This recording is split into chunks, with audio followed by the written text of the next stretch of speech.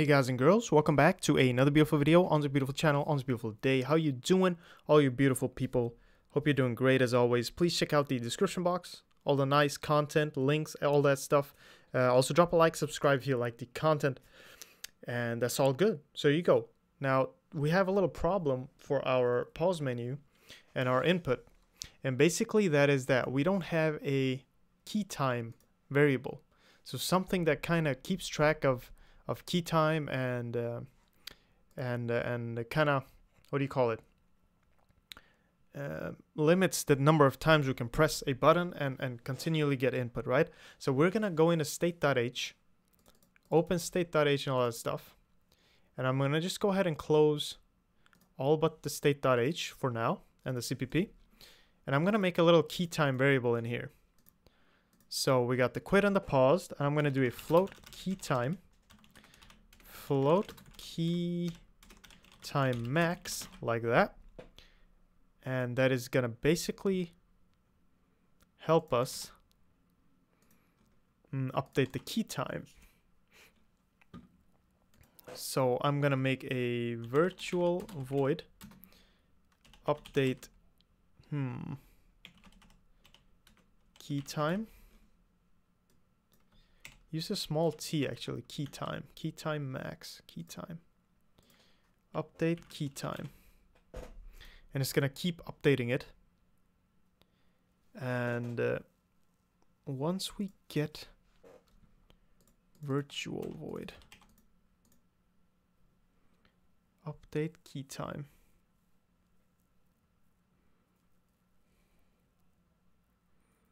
Okay. Very simple little function. There we go. And then we're going to do a const float dt as well, because I forgot that. You're going to need that. Const float dt. And then if this key time is less than this key time max, this key time plus equals maybe 100.f multiplied by dt, or 10.f multiplied by dt, and then we gotta set the key time and the key time max here. So this key time equals 0.f, this key time max equals, what can it be, 100.f or 10.f? We'll keep it at 10, and we'll multiply it by dt, and we'll keep going up and up and up. So there you go. This will update the key time for us, and we can use this function in pretty much any of our states now. And then we need to make another little function. Functions. Okay, and then we need to do accessors and functions. And this accessor is going to be a little different. Const float reference, const float bool, get key time,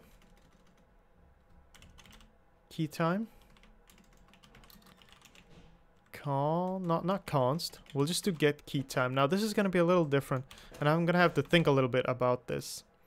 It's going to return a boolean to me, and basically this boolean, get key time, okay, and this is going to return if this key time is greater or equal to this key time max, return true, else it will return false. But if this is the case, then we have to set this key time into 0.f as well. But it's not that complicated. It's pretty easy. Why did I think it was complicated? It's not. Basically, it just resets the key time and returns a true. Otherwise, it says, no, you can't press a button yet. So basically, that's what that is. Functions accessors. Always good to comment stuff so you know what the hell's going on.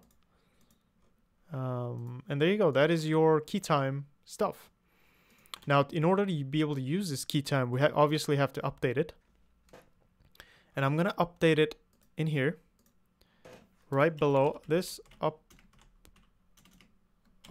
update key time with DT. Basically, before any type of input, I'm going to update it.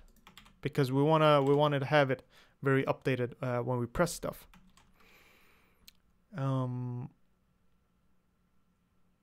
Otherwise, you cannot press it, blah, blah.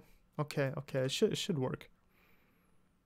That should work. So if we go back into update pause menu buttons here, so you're just going to do and this get key time. Now, if it is true, it will reset it and it will let me end the state. Otherwise, it will not. Wait, why did I run it? I'm dumb. I need to put this in one more position.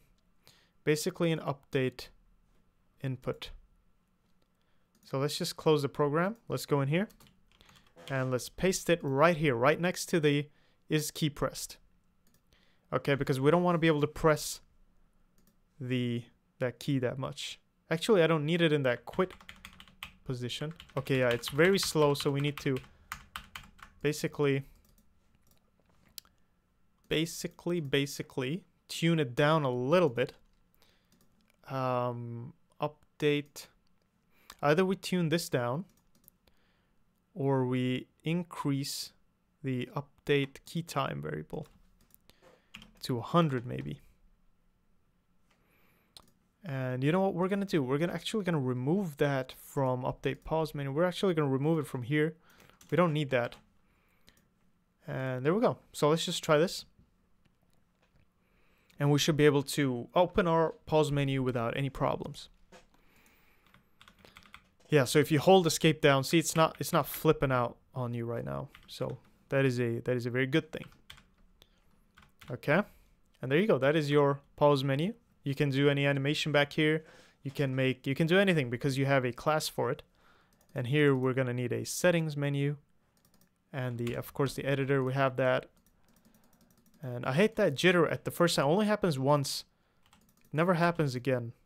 But I'm going to rework the sprite sheet later so you don't have to worry about that. Quit. There you go, guys and girls. Pretty much. Pause menu, pretty much done. That quits back to menu. And the one in game state, the other button, or in main menu state, returns us to the desktop. So that is good. That works. Now the next step, next thing I would like to do. Also, I gotta put this into the GUI. There you go. The next thing I want to do is I actually want to make a settings menu, and the settings menu is going to be a state. Okay, so we're gonna go there from main menu state, and to do that, I'm just gonna add a new class, and I'm gonna call it settings state.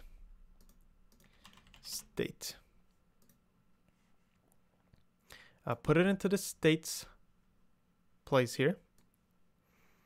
And the reason I'm doing this is because I want to make it a little better for us to change the settings of the game. We can do a bunch of stuff from there, save the settings, and that's going to help us out a lot.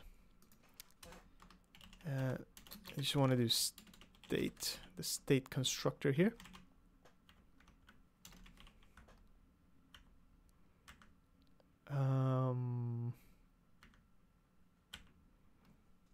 Okay.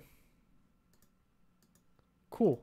Now, because we're gonna just copy stuff over probably from main menu state, I'm just close everything else and let us do that because we have a few minutes. So I just want to start it off. Main menu state.h. It doesn't really have anything else. It just has this. Copy the constructor. Put that in the constructor. Send in window. Window. What else does it want? Are you serious? Oh, it's lagging. Of course, stupid ass external hard drives. Come on, bruh. Come on, come on, come on. I don't have all day. Okay. Can you please tell me what you want? Window supported key states. Window supported key states. Okay, so that's ready. That's good to go. We're gonna have functions here. Accessors. Copy that. Boom. And then a private section. And there you go. Now you can create a settings state pretty soon. But what I'm going to do is actually just copy over most of the stuff from this right here. So I'm going to first copy the variables and the functions into settings state, into the private section here. Font, the buttons, init variables, background, fonts, keybinds, init buttons, and then I'm going to copy over the updates, put them right in here,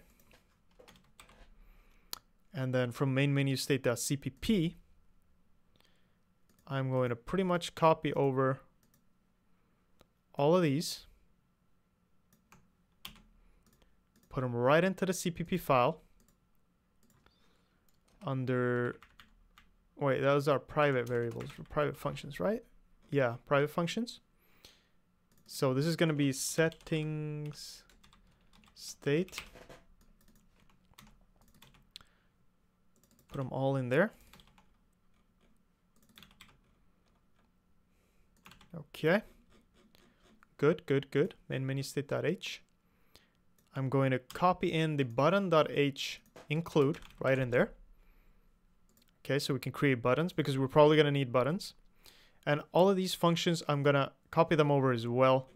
So just go all the way down, copy all of this all the way up to the destructor almost. Paste that at the bottom under functions.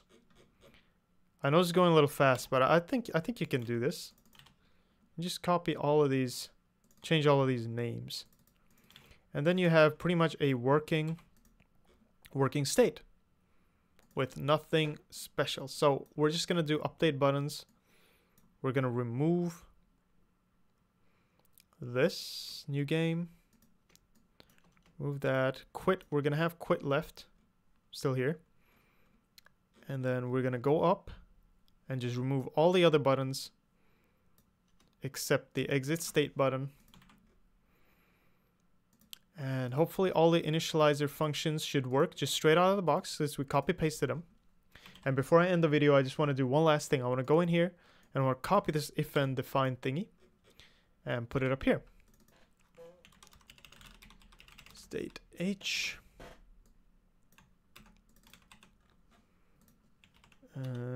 And if. Okay. Okay. So there you go. There you go. Really, really nice. We have a working settings state, which we can push. Everything should be fine. Nothing is red. No problems. Just clean it up a little bit. And there you go. We might not need all of this. We'll remove some of it later. But for now, that is fine. So I'm just going to close main menu state. Wait, main menu state.cpp. I'm going to open that. And I'm going to include... No, I shouldn't have closed H. Here, I'm going to include the settings state right here in main menu because we're going to push that from the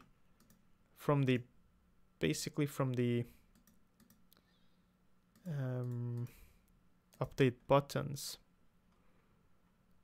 Okay, settings. So go ahead and just do that and then settings state is pressed, then we're gonna push a setting state onto the stack. And I think that was the button's name. Let's double check. It's just settings state. Let's call it settings state. Update buttons again. Settings state. Good. Update render. And that should be fine. So let's just run this before we end and see if our settings state works. So now we have finished the pause menu pretty much and created a settings state where we're just gonna change a lot of settings for the game. Settings crashed. Okay. Button active. I don't think I ever pushed that button. Init buttons. Settings state.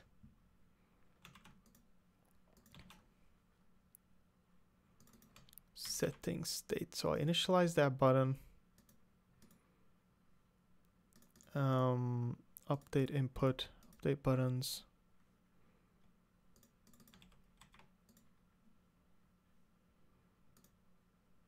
Okay. Update render. I think it's in here that there's a problem. In the update buttons, the exit state, update input, render buttons, render. Wait, don't I delete the buttons? Oh wait, that's because I didn't do this. Wait, before we, I'm so dumb. I'm so dumb. Just open the constructor and the destructor and we'll just copy all the content in. So there you go. And copy that in here. And the deletion of the buttons from here. And put it in there. So there you go. Now we'll run it. Now it should work. Come on. Settings. Cool. Settings state. And we quit. And it basically quits the whole game. But I don't want that. One second. Update buttons. This end state.